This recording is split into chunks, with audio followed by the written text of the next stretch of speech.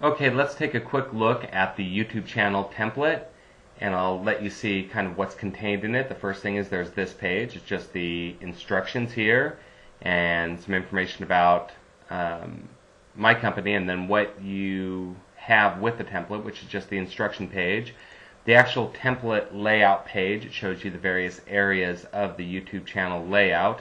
And then I actually have my channel layout sitting here, so you can take a look at that and see how I've used it.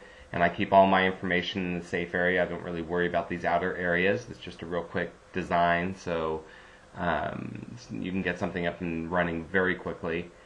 And we'll take a quick look at what you do. So basically what I explained that you need to do is you have this template. I create a brand new page, and so you just right mouse click on that page, choose Insert Duplicate Page. And it's going to come down here and make exactly that, a duplicate page.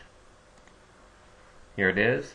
And then if you want to, and this is just a quick easy way to create material inside the safe area, I actually will do something like this. I'll actually create a blank page. I'll go up here and I'll copy this, paste it here, and I know that this is the right size for a safe area. So now I could do something like, before, if we went down here, I had this image, and it's actually merged it with something else, but we could take any image. But first, we'll just go here and show you with some text. So I could take some text, and I could say, your name, and I could change the font if I wanted to Verdana, it's well known. Change the size of it. Maybe I'll make it right aligned like I did on my page. So it's black text in this case. You can make it whatever color. You can actually do other text effects, very simple effects, like you could have a shadow if you wanted.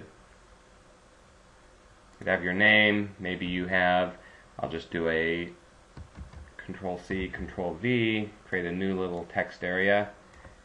Make it a bit smaller, like 36, and I might say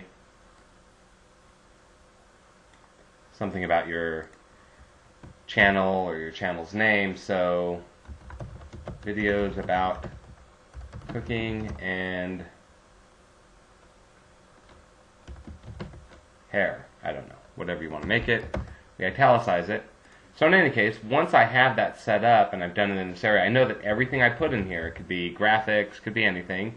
If it's inside this area, that's within the safe area. So then I could just take this, and if I wanted the background and I played around with that, what I would do is I would typically get rid of the lines.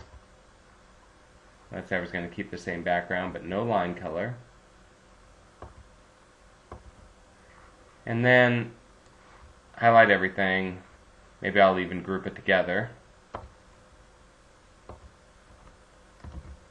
Copy it. I just did Control-C. You could right mouse click, do the same thing, choose copy, paste, and now I'm just going to position it right into that area. So now I know that I have the information right here, and whatever I put on the outside will fit in the outside of the area. And I can, of course, to check things, I can either bring this forward. You highlight the area and I say bring to front. And then if I want to work with the information, I could say send to back. And so I could then create an outer area, and this gets a little bit sometimes people get confused on this. I just want you to see how simple it can be. I'm going to actually create a rectangle that goes all the way outside the entire area.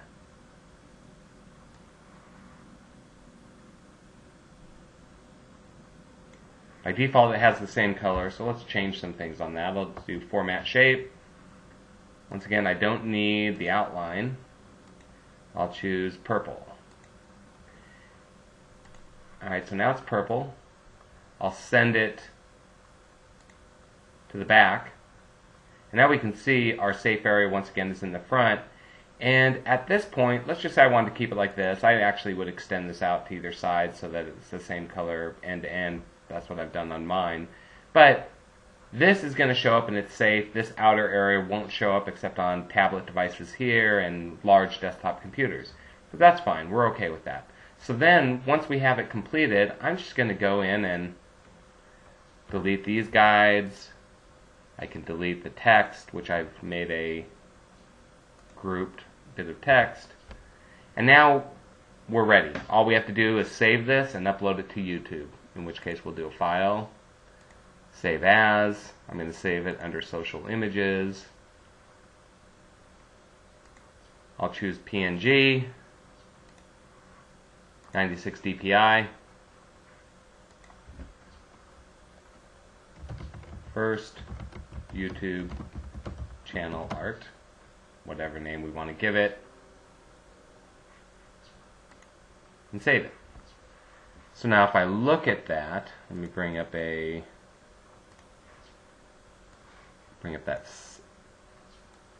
folder. Actually, it shows up here. So first YouTube channel art, we'll do a preview of it. It's coming up on my other screen, so I just want to bring it into here. Here's a preview of that PNG file. When you upload that into YouTube, so I'll show you my current image. This is kind of what I have currently, minus the grid lines. And so what you see when you see my channel is this. So that's how you use the template. Hopefully you find this helpful. Let me know, and if you have any questions, feel free to email me. The information is right there in the first page of the template itself. And thank you so much for taking the time to check out this video. If you get the chance, let people know about it and subscribe. Thanks.